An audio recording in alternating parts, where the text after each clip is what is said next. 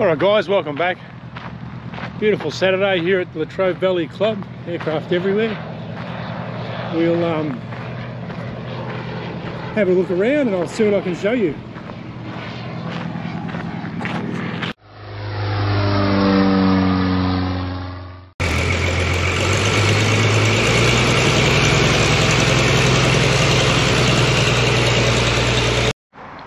So I've just found an old wing, or two wings by the look of it. Well, they may not be old. Satabria decathlon wings. Good chance just to look at all the covering and all the how the holes are done and the tapes. So I'll just have a look over that while I'm here. Yeah, hi, I'm James. James Fayrod. Flew across from West Sale. So one thing nice about Latrobe, they've got this sausage sizzle on every Saturday, so that's always good fun. And Latrobe's fun, there's always something going on, pretty busy airfield. But flew across in my Skyfox Gazelle. Great little aircraft, similar to the Kit Fox. They were actually built, in fact, in Australia. So yeah, Australian built, and it's a conventional. What engine? Sorry. The engine is a it's a Rotax 80 horsepower, the good old 80 horse Rotax. Fantastic little motor, actually. Very, very reliable. I mean, they've opened them up at like 5,000 hours, and you can still see the cross hatchings on the bores. So it's a great little engine. It's pretty unstressed, I think. So they're good engines. Yeah, and. We bought it, she's looking a bit sorry for herself, but we gave it a big going over, did the Rotax 5-year rubber, and I think she's cleaned up quite nicely. Cruise speed? Oh, cruise speed is like 75 knots. Yep. So she's not a cross-country aircraft, but great for sort of weekend flying. And yeah, it's pretty good. It's what else? It's pretty easy to maintain, as you can see, pretty uncomplicated airframe. Easy to look after really as well, and it just flies nicely. You know, these Junkers type ailerons, really good response at low speed. A lot of the Zeniths use them as well, I think. Yeah, Zenith's the same, yeah. And they're really very good at low speed handling, actually. That's where they really come in, because they're a bit draggy otherwise, but for low speed flying, stall type stuff, I reckon they're brilliant. And yeah, it's just a conventional aircraft, you know, center stick toe brakes, just like any other aeroplane, so I kind of like it from that point of view. And it's just an easy to fly sort of iceless little aircraft, really. It's a real pity they stopped making them, I think. Yeah, cool. All right, James. Nice little machine. Thank you. All right.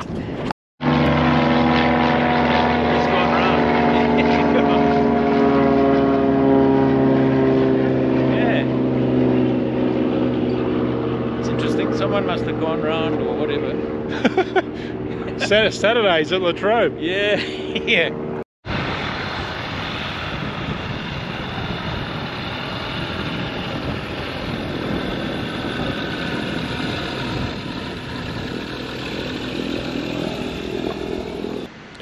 All right, guys. So part of building, I guess, I'm in a bit of a rut, to be honest. I I've finished the build manual, if you like. The aeroplane's basically taken shape. Now I've got to do all those little jobs just to, you know, get things working. It gets frustrating. At the moment, I've sort of got a rough idea. I'll do the wing. Got to do the wing panels. I've made up some little, I'll show you these in a minute, some little cheater panels, if you like, for the covering, where the cables come out of the wings, around the struts, those sort of things. Completed those. I've got the cables set up. How about I just show you? So yeah, I've got the cables, well, represented with string at the moment for the rudder and the tail wheel. So there's no guidance on this, and it gets very time consuming and very, I don't know, emotional, coming up with stuff of how it's going to work. So my little blocks up here, they're going to work well. I've got a bolt just randomly to hold that triangle floor piece. If you remember back, I did a triangle floor piece for the extension. So you might as well utilise that bolt hole, and it actually positions the cables nice and parallel. So from that fair lead, we'll call it, up to the pedals, we're looking good, and it drops the cables down nice. Now down the back, I've got to go and look at some other aircraft, I think. Rudder cables, not too bad. They'll just go direct, being a primary flight control. It comes very close here. I think I'll do the same as I did on the ailerons, just over here, with a bit of tubing and wrap it around. Because this is on the inner frame, so I don't have to worry about the covering going over the outside as I did on the elevator ones. These ones took me forever to knock all these up. So I think a bit of tubing, zip tied, and then wrapped onto there will suffice. So the rudder cables aren't too bad. Now the tail wheel, I'm not too sure. You sort of have it slack from what I understand. I've got some springs and some chains there, the chain being the length adjuster, if you like. If it's too slack, you take a link out or you can add a link on. So that's not a bad idea, but you sort of need to leave it slack. So in doing that, if I leave it slack, I don't want the cable, there's 1, 2, 3, 4, 5, about 6 or 7 cross members in the fuselage where the cable can just lay and rub and hit the fabric on the outside potentially if it's basically slack, no tension. And I've got this, I've got to exit here. I don't know if I over-engineer it and build some pulleys. Maybe I need some pulleys raised up a bit. Just in there, thinking out loud now, I've got some spare pulleys over there. But the tail, from my understanding, the tail wheel is going to cop an absolute flogging, like these cables. So maybe just a couple of pulleys up high enough to allow the cable to droop without touching the floor. I had another idea of just running some electrical conduit, like a golden rod or a Sullivan rod in a model aeroplane, let the cable run inside that. And just attach it to the bottom. So I think I'll go and look at some other aeroplanes. I've also got to probably bite the bullet, pull this off today, and we'll cut that to shape. Then I'll put it back on dry just to make sure it fits, the turtle deck that is. Then I'll jump in and do the seat belt as well. That's where we're at the moment.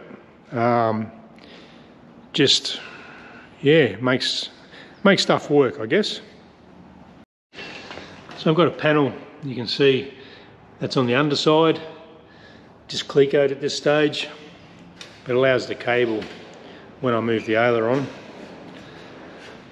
And I've taped one on the top, it's just too high for me at the moment to do that accurately, but the cable runs full and free through there. Because once I pull it apart, the cable won't exist basically. And then I've made up these, well, I'm about to make up these panels, which will, you get the idea, sit on there, fabric will get glued to it and tells me where to cut the holes. Template, and we'll knock out 2 of those. They're basically a mirror image of each other. I've rounded the edge. I was going to fold it down, but you actually end up with 2 extra corners then, and that'll have a tape on it, no doubt, across that bridge when we get to it. But I'll cut these out and they can get riveted on for good now. Alright, just halfway through riveting that on. It's just a plate to hold the covering basically, and then I can cut some holes in it. I might have to flex it up so it actually does touch the covering. But anyway, that'll work well. Alright, an hour's work. Nice panel on there. I scuffed it up just because it's going to have to be scuffed anyway, so it was easy to do while it was off. When I say scuffed it, put the swirls on. Cheeky little bit of aluminium tape here just to put the slit back together, and my covering will glue to that nicely. Done both sides. A lot of duplication on a biplane. Looking good. Bit of oil canning going on there, but that's all right. I may have to get a bit of wire in there to pull this up while it's covered. Covering, I keep going on about the covering. I'm getting a bit anxious about covering, but that'll be the fun part. Just take it slow. Right, what's next? All right, after talking to a fellow builder at the airport here, bit of a change of plan. We'll run the rudder cable as per previous through that. I've taken one of the tubes out. I'm going to run a full length tube all the way down for the tail wheel cable. So they're actually hanging up. I've got them in the sun because they're a bit pigtailed, hanging on the door there in the sun. Hopefully the sun will straighten them out a bit. It doesn't matter too much. And then I will run those, but I'll start with the rudder cables. Let's get those working properly. Right, so down at the rudder horns, got my turnbuckles set up, the usual 3 threads out. I'm just putting a notch in the bell crank here, in the control horn, just so I want full movement, or as good as I can, on the turnbuckle. So at full deflection, max deflection, the turnbuckle needs to freely still face the way it needs to, like to the rudder pedals, which it does now. And same on the other side. You can see I've sort of notched the front. I'll clean it up later. Function first, make it pretty later.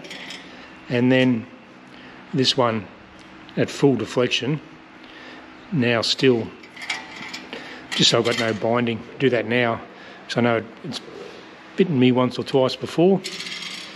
Now we're good to go. Right, with the rudder cables sort of run, I've got to terminate the other end. We've drawn a bit of blood. Now, I'm going to run the brake line or Teflon tube all the way for the basically slack tail wheel cables. And then to exit the fuselage, I've cut this piece out, which is about, I don't know, 12mm, 3/4 inch ply. Don't worry, I'm going to make it lighter. That'll go in there. I'm going to drill a 1/4 inch hole, lay the drill over to make a nice exit, and then I'll make some lightning holes in this. And then I'll put a top bit of ply to glue on the edges, and then that'll just sort of, you know, glue onto there. And that'll be the exits for the change of direction. I get this spaghetti to go in. I did one, I've already done one actually and mucked it up. So you got the hole going right through that, just a bit too close to the edge. So we'll move that. All right, I got this piece. Now we'll cut some lightning holes in it. That was glued together. Drop that in there and the tubes will run through there. All right guys, back to building the Camel. The Aussie Cruiser, she's back home, nothing to do to it. Clean the windscreen, clean the bugs off. She looked after me really well. Big adventure. Now, if you didn't see the last video, we flew up past Mildura to Ozfly. We're back on the Camel. So, I need to work out my rudder. I'll get to that in a minute. I'll show you what I've done. All right, where we left off. So I've painted this bit of plywood. So it's something like 12mm ply with a, I don't know, 1/4 inch piece on top, plonked in there with, yeah, the black, let's call it polyurethane, which gives me these little holes, a la a model aeroplane. The brake line tubing I'm using, we'll just poke through that and aim for the tail wheel. Now I'm not going to stress over the tail wheel right now. I got some good photos from an air show I recently went to of tail wheel setups. If I set it up, it means I can't retract the cable all the way into the fuselage. Once again, I'm thinking about covering. So if I have the outer glued here and flush on the bottom, I'm going to have a hatch here, whether it's just a round one, whatever, there'll be a hatch on the side. I can pull the cable in, cover the bottom, which will just be a flat triangle, rather than have a shackle and tail wheel springs that I have to get the covering on and around. So it'll just be flat, stick my hand in, push a screwdriver or something through the hole, or tell me where to cut the covering, keep it simple for myself. So for now, the cables will just hang loose, loosey-goosey, and we'll rig up the tail wheel at some stage in the future, like when it's final assembly, let's call it. Now the rudder, problem I've got with the rudder, just before I left I noticed, I sort of hooked it up and then I went and did something else.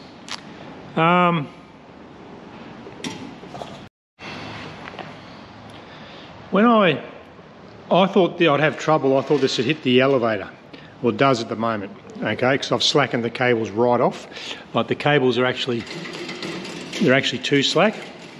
And you can see there what's stopping it. So what is stopping that? This being the pull cable, this cable should be along for the ride, but this side's going tight. If I tension the cables up and give it full, if I was to disconnect this one, like the trailing cable if you like, the pushing one, and give it a deflection, this ends up about 1 inch too short. So what's stopping my rudder deflection is the cables. So potentially I've got those 2 holes and the imaginary centre being the pin in the hinge all lined up. I made sure I did that, and it's, you know, square from the top. Wow, bang my head on the cruiser. Around at the rudder pedals, I think this may be the issue, is the blue tape tells me I've got to split pin these little joggly things and cut the tails off. Here's your pivot, but we're actually in front of the pivot. So I think, you know, in an ideal world, the pivot hole would be here. So it's about 1 inch trailing, if you like, or it's those guys. But they're not adjusting the length of the cable, if that makes sense. They're just sort of pulling it down and keeping it parallel. Am I worried about nothing? I'm not sure. So move the rudder pedal, rudder moves. But that's what I'm going to play with now. So I've just taken the horn off and now I'm just playing with plywood. See, that gives me 3 options there. Going with the offset first, and then I'll make another one and probably just go wider, come out to 7 inches or something and see what happens. I'm getting the feeling I'm on the wrong track here. I think I just need to go wider. But anyway, plywood's template's simple to make. I tried that first hole. So there's the original. And I've gone, I think they're 1/2 inch increments. This one's way too much. I may have to make new cables. Can live with that. So I'll snip this one off and try this one. All right, do you think I can work this out? I've gone outwards and I've gone 4 and back, 4 and aft. I think I'm getting close. 2.5 inch horn. We'll try that. I'll rig it up the front. I'm just not sure what's going on.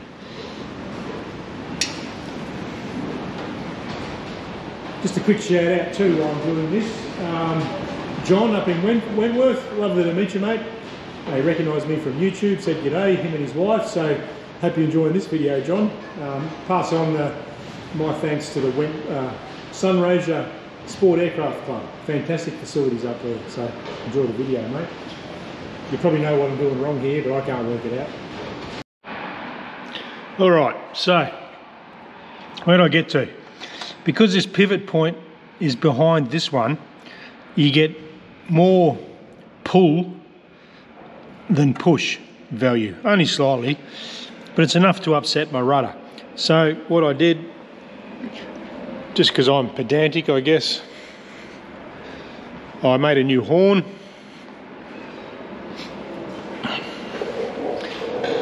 New horn, I moved the holes back the same distance that the offset is up there, so you get more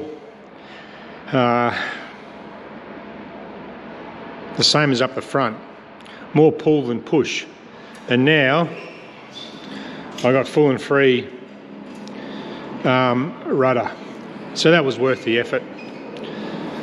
Move on. Now we're going to do some fair leads. I've made up these guys. Now they're going to bolt on here like this. Just the consideration is the fabric on the side. I always keep worrying about that. I don't want to see a bigger dowel clamp with the rubber poking out through the covering. These you'll hardly notice by the time I cover them up and put a reinforcing tape over the top. So these guys are simply going to slip on somewhere like that. It gives me some adjustment up and down, and just locate the rudder cables, which will aid in sort of at full deflection. You can see the cable hits here on this cross member, so I just want to hold it across so at full deflection it misses, and then that'll dictate where it punches through the covering. We'll get those done now.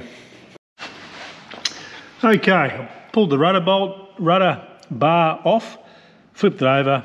I've completed the split pins underneath. There's 4 of them under here.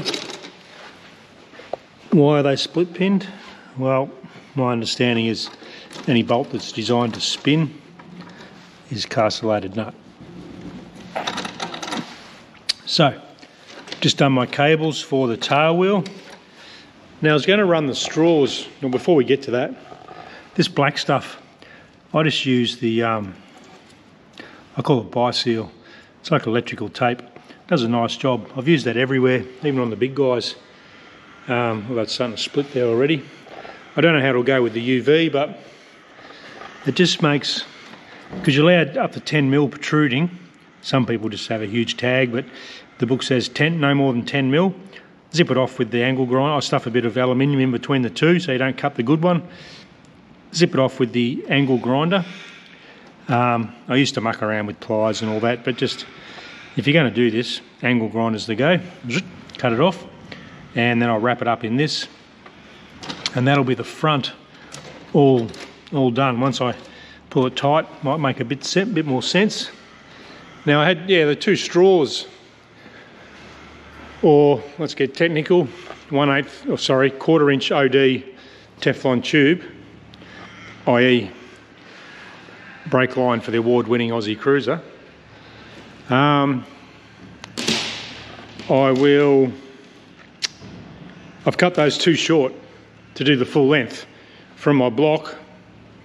I don't know how, it's pretty simple, one measurement, but I cut it wrong. Measure twice, cut once. So I might just go to the shop and buy some more, or I'll thread it on and see what I've got. Maybe I can miss the first one. I don't know. And my block seems to be working well. As I've discussed, that's it for the tail wheel for now. I'm going to muck around and rig that and make springs and chains and whirly gigs at some, once post paint, we'll call that. Yeah. Here I was worried about the rudder, being full and free. Then it's going to be like on the ground, you're going to have to move the whole aircraft because of the tail wheel. So, yeah, that's where that's at. All right, I'm calling that done. Rudder, tail wheel, rudder, needs split pins and all that. It's going to come off anyway, won't be forgotten. I've run some tube through there to give you the idea, or give me the idea of how it's going to work. I may need to lay those holes down a bit more, I think. Well, we'll see what I feel. Now I'm not sure, obviously this isn't tightened up, but if it was, it's only going to sit like an inch above, and I don't like cables slapping on metal. So I think I'll encase this tail wheel cable in a full tube, full length tube. I'll go and buy some if I can find some. Bit of a poet and didn't know it. Run the tubes up to those blocks there, the fair leads, and we should be good to go. I don't know if I showed it before, but I put a bit of, just me being me, a bit of string. What is it, that wax string the avionics use, just to keep my elevator bell crank pried in place, because the rudder cable's not quite tensioned up yet, need another turn or two. But see over there, it just stops anything fouling. Just a simple bit of string to a G-cord, and finished off with some electrical tape. I tie the knots, but I'm not a rigger. Let's move on. Let's do the turtle deck. I think I need to pull that off. I need to trim that. I need to drill the holes for the seat belt. So simultaneously we'll do the seat belt. Once the seat belt's in and positioned, it's about time to hop in and do that to position the seat belt. Drill the holes out for the seat belt. It may stay in the aircraft. Same time I will prep this for gluing it on. Get that glued on, then the sides can go back on because they actually overlap the turtle deck just in this corner, just enough to be an embuggerance for this part of the build. Then with the side panels on, I can make my wing fairings. That's the plan. Probably won't go that way, but we'll see where we end up. All right, so just rough cutting, well, not rough cutting, final cut, I guess, on this turtle deck. We'll get that sorted out today. I've traced the inside of the formers, etc. I think I will take the time and make the round bits at the back, just because it's a Camel and it looks nice. It's almost Easter, so it'd be nice to get this on and get it glued so I can sit. So school holidays means I take a break. But yeah, just trimming that up, slow as we go. The pegs work a treat, which puts it back in the same spot each time. You can see it's got a little bit of shape, but needs a fair bit of persuasion still. May even wet it today, put it on, because I've got to muck around with the seatbelt, and we'll do the final gluing tomorrow if I get these scallops cut out. That's where we're at the moment. Just got the jigsaw. Now if that doesn't scream Sopwith Camel, nothing does. Slow and steady, cuts it a bit too easy actually, so nice and slow and steady, be limited amount of sanding, and a couple more to go. I've got my peg way back here, but I think I'll cut these off up here somewhere. But I'll leave this one long because it's got my hole for the peg, be a sacrificial one. That's going to look rather nice. Don't be lazy, do another peg. So move the peg up here, and we can zip this off now, and we're back where we started from. Alright, I bit the bullet, glued on the turtle deck. Got my seat belt sort of in there, and we'll worry about rigging that up later. But because the bolt was in behind here, I've got that permanently mounted. It can be removed if need be. Be pretty hard once it's covered. Now I just want to put a finger fillet up there. So what I'm going to do is just fill a bag full of glue so that I can squeeze it up. It's a bit hard to glue upside down. I just want to run a fillet along each longeron. I've got good coverage there, bit of glue popping out. But a nice finger fillet will finish that off nicely and make sure it's not going to pop off in a couple of days when I take the straps off. So just like icing a cake, I'm going to tip some glue into the bag, snip the corner off, and then I can squeeze the glue up. All right, spare the clamps, spoil the job. We're all clamped on. We're down nice and tight. I've got plenty of coverage. I did up underneath with the like icing sugar bag or whatever you want to call it, like doing a cake. Worked out well. It's not pretty, but I just like a nice finger fillet, like I've done back here. I believe there's not much strength in the glue, it's more in the joint itself, but anyway, in this case, bear in mind that's structure, like a wall stud. That's going to be buried under the covering. It's not the finished product. We're going to cover straight over that, down this edge, which will be a 90. I've got about an 1/8 of an inch lip there, I'd reckon, 1/4 inch over the edge. Nice flat sanding block, sand that off. Also, it now gives me a, when I run the aluminium sheet up to form the cockpit combing, I can screw through. I'll try and miss the longerons, and just thinking now I'll need to put some blocks or anchor nuts, or work something out. Anchor nuts into wood, I'm not sure. Maybe I'll self-tapper an anchor nut on a metal plate to the back of the wood. Might be the go. We'll work that out, just thinking out loud. I didn't feather the back of these just yet. So if this is 2mm ply, so I've got a 2mm step. I think I'm just going to do a bit of filler and sand it down nicely, sort of fair it all in. I didn't want to work with feather edges up here. Rather get it strong first, and once again, form over fit, function over fit. Get it functioning first, then we'll make it look pretty. That's where that's at. Happy with that. Been wanting to put that on for a while. We'll give that a couple of days, or a day at least, to dry. Basically, I'll pull it off when I think it's had enough. If it does pop out a little bit, I could whack some self-tappers in, more glue and self-tapper, or do whatever I have to do. Even some nails, although things would go rusty, I guess. But there's no reason why that shouldn't sit and stay where it is. Areas like this might fluff out a bit, but a final sand. And then the plan is, on these arches here, I'll just taper to the longeron, so it just goes to nothing. Not that it matters. I don't know why. Well, it looks nicer.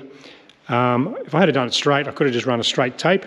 Now I'm not too sure. Maybe I just put a 4-inch tape across the whole shebang. We'll see, cross that bridge as well. A lot of bridges to cross. So, what's next? It's time now to hop in. I've got to get in at some stage. I'll wait till all these clamps are out of the way. And once again, this is a sacrificial, let's call that F1 if you like, Formula 1, for where the seat belt's going to actually come out. So I'll make it fit for myself. Put a slot, maybe one slot or two, I'm not sure yet. I think these are at max length. I know they're not, I've got about 4 inches there. So they should, it looks like it's going to fit. Touches the seat now. I'm going to make a cushion up because that'll change my height a bit, I guess. And cut the slot, run the seat belts down here. Then I'll go back to, then I can put the side panels on, that's right. Side panels can go back on, just so that I can make the fairing there. Then I'll get the guys down, inspect the aeroplane, see how you go. I've got some black tubing here that I'll run the tail wheel cables through. See how that works out as well. All right, so I've just run the black tube with the cable inside it. I used just wax string. My preference was a 3-turn granny knot, or 3 granny knots. And then I just put a drop of super glue on the knots. I'll let that dry, then I'll trim them off. Yeah, trim all those. Tail wheel's right to go. Might knock off for the week, I think. All right, guys, thanks for watching that one. Bit of a crazy week this week. Not a great deal of building, to be honest. Sort of working out where I was up to. Give you a quick look around the aeroplane.